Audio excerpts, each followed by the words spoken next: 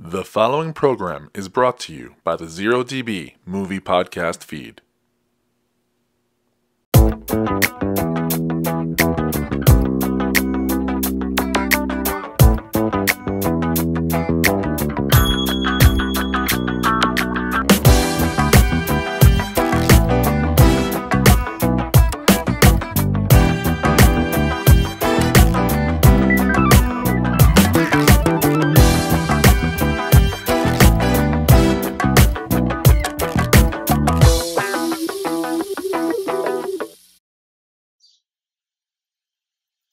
Hello and welcome back to the solo set here on the 0DB podcast feed.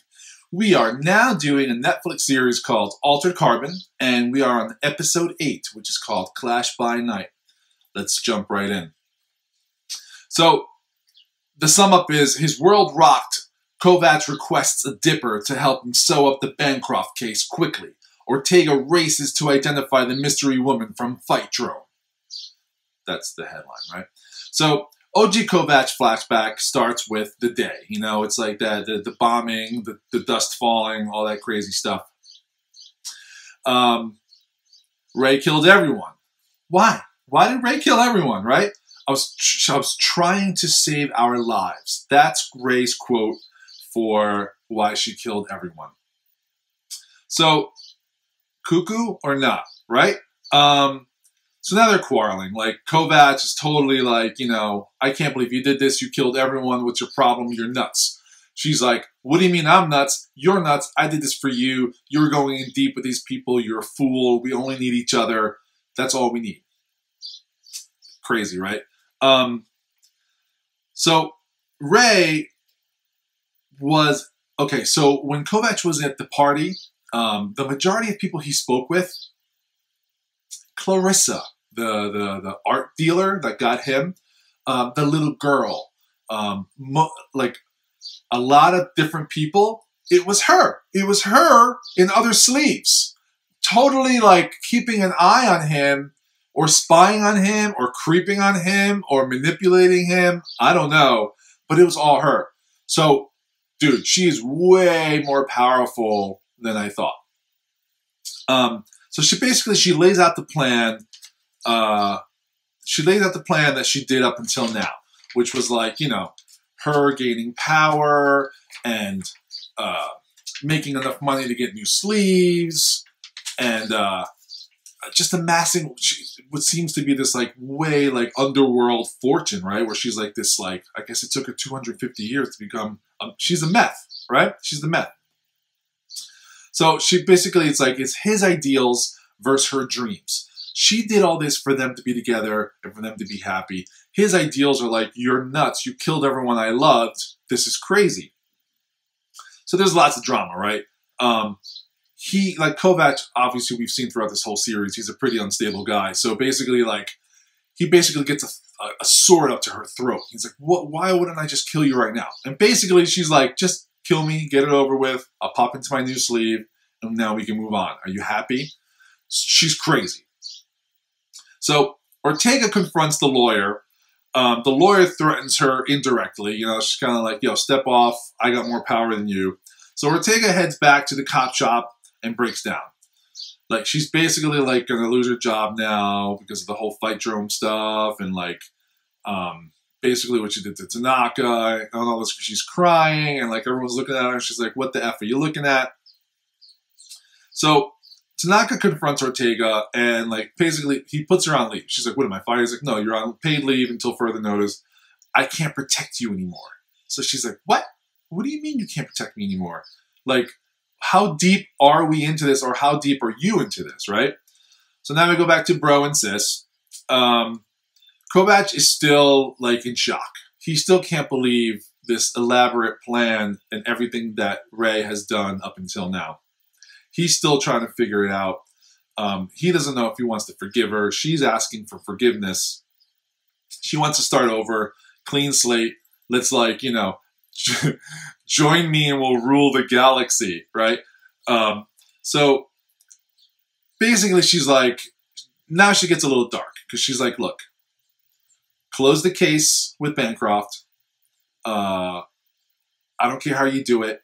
and let's get out of here, or I will kill all your friends. Because the mistake you made was all those people that you got to help you, they're your friends, and now you got to kill them. So he's like, you know, what if I say no? She's like, actually, that's what it was. Like, what if I say no? And she's like, I'll kill all your friends. So then the Ghost Walker walks in, and like, he finds out that he's working for her. The Ghost Walker, the Fu Manchu guy, is like her henchman. What a henchman. The Y Clinic or the Way Clinic belongs to her. Boom. More things, right? She's like king, right? Queen, whatever.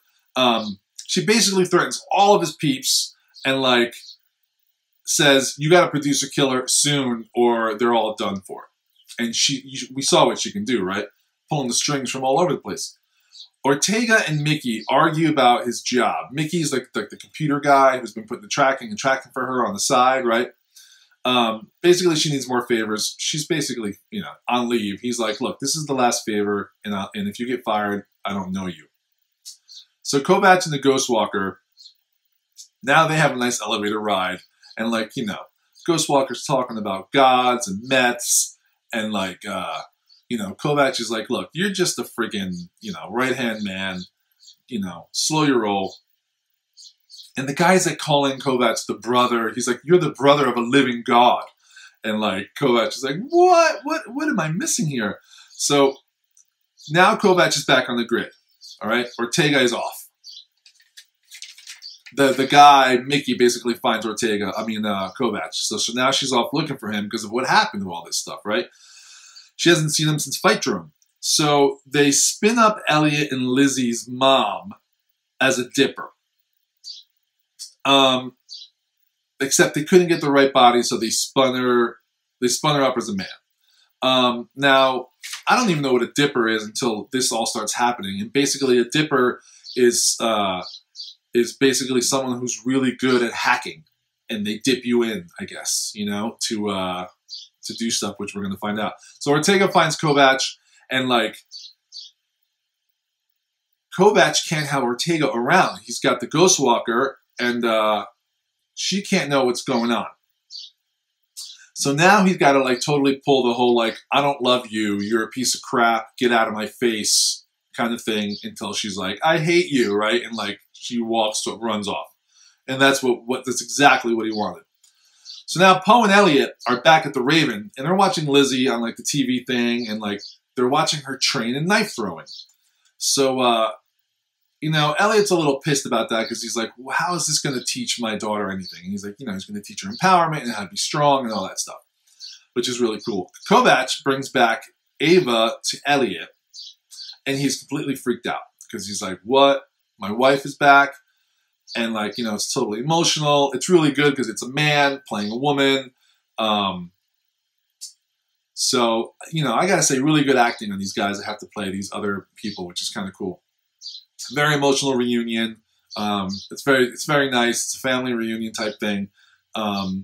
Elliot brings Lizzie's parents to her VR world to see Lizzie, and they're kind of not spying on her, but they're looking from afar because she's not supposed to be disturbed. So they're watching her, and like, you know, the regret and the remorse comes over them because they're watching her train and become this like, what looks like a killer, trained killer, you know, and they're like, is this the right thing, you know? So like Ava just walks out and confronts Lizzie, and like, they're like, wow, is Lizzie going to freak out because like this man? And like, Lizzie immediately sees that it's mom. So like, that's a whole nother emotional confrontation. They have this mother-daughter reunion, and then dad walks out. Kovacs is watching, and like, it's a very like family thing. You can kind of see, I thought I could see Kovacs, you know, like kind of seeing this, he's got feelings, right? So now mom, Ava, confronts Kovacs about Lizzie. She's kind of pissed. She's like, what are we doing to her, you know? And, you know, he basically tells everyone that like, you know, this is for her own good. And besides, I need everyone here as my team. I need to close the case. You're going to be my dipper, right? So apparently Ava's a great hacker, and that's why Kovacs brought her here. That's what a dipper is, a hacker, everything to close the case, right? So Elliot and Ava are now working together, and all that was left was to see Bancroft was to sell Bancroft on the idea. So Elliot and Ava now, like you see them with the computers and stuff, and they're going to start hacking and doing stuff, and now they got to just basically sell Bancroft on this idea, right, of the killer.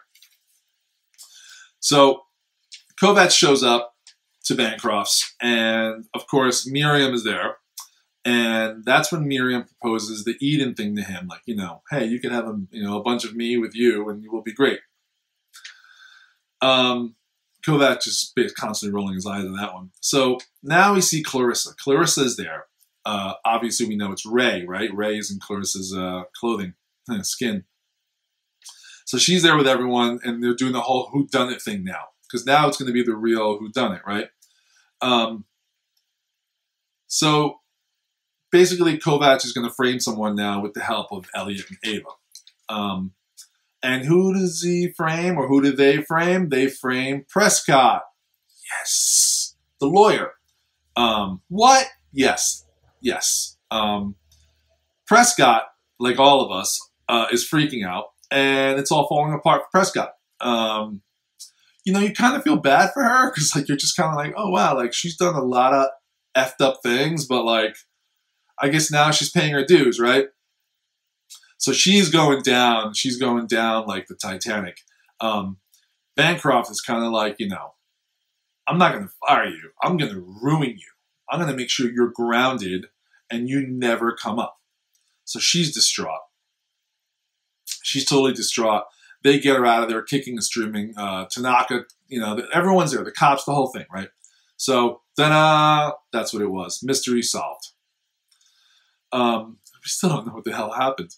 But, so now at the end, Clarissa and Kovacs have a word, which is Ray. She was kind of like, oh, wow, I was impressed with what you did. And then, he's off drifting by himself, and, Quill comes back to him, and they talk about, the end, and, while seeing Ortega wandering around, and, she totally knows something is up. She just knows it's not him, what he did, right? So Ortega starts investigating who the Ghost Walker is and who's Ray is. She's got to find out who Ray is. That's her thing. So she has to go to Psychosec and infiltrate it. So Kovacs he's lingering at Bancroft's, and he checked out, you're hearing things and the things that Bancroft said, and basically he knows that the telescope was pointing. He basically computes the telescope to point at the last place he was looking at the night that he blew his stack out. So now Kovacs is really putting it together in his head while you hear the voices. Everything is coming together for Kovacs, and we think that he knows the truth now. So he's keeping it to himself. Bancroft pardons Kovacs, gives him the pardon. Now Kovacs' job is done. Pardoned. He's done, right? He's good to go. Ortega is at Psychosec with Gus, this guy that she basically cornered into getting him into Psychosec. And basically this is the facility where she traced Ray back to, but she doesn't know who Ray is. So Ortega's at Psychosec with Gus, and he has access to the room which is what looks like a ton of clones. It's all in the walls, right, in these tubes. And she sees Ray in one of the clones. She's basically there you are, mother effer. So she's like, Gus, call the cops, whatever. And Gus is like, nope. Locks the door. Boom. And now, she's stuck in there. She's banging. She's like, holy crap, what's going on? How do I get out of here? So Ray wakes up. One of the clones, Ray, comes to as one of the clones and smashes through the window, completely naked, and attacks Ortega. So we got a naked Ray with blood and stuff all over and glass on the floor, just attacking Ortega now. So Ortega kills her, right? And then the next clone of Ray busts out. So over and over again, these clones are busting out, and Ortega's basically just shooting them down. Pow, pow, pow, pow, pow, pow, pow, pow. Ortega's stabbed really bad from the first Ray. So she's really bleeding. Now we get I think it's the last Ray. We got a naked Ray standing there with a friggin' ninja sword, a samurai sword, against Ortega. Now Ortega's got her bionic arm, so she's blocking the sword with this total bionic arm. There's broken glass everywhere. They're stepping and rolling around in it. They're like really getting into it. Ortega still doesn't know who she is, right? She doesn't even know who she is. She's just fighting this chick, looking to find out who Ray is. Who is Ray, basically, who this chick is. And she just basically kills all the clones. Boom, all of them done. Finally, she's done. Ortega won. I'm like, how does this work? So after like a couple, minutes or whatnot, she hears like whimpering. And she goes around the corner to this like closet area, and she finds like a little girl. And the little girl is kind of like, help me, help me. And Ortega's like surprised. She doesn't know, but that's Ray in one of her clones. That's Ray in one of her clones. And then the episode ends. It's over. That's a good cliffhanger. I'm your host, Gabe and Yell, here at the solo set for the Zero DB podcast feed. I'm currently doing a Netflix series, Altered Carbon. And that was the last episode we just talked about. Tune in for the next one and see what happens. Thanks, guys. Later.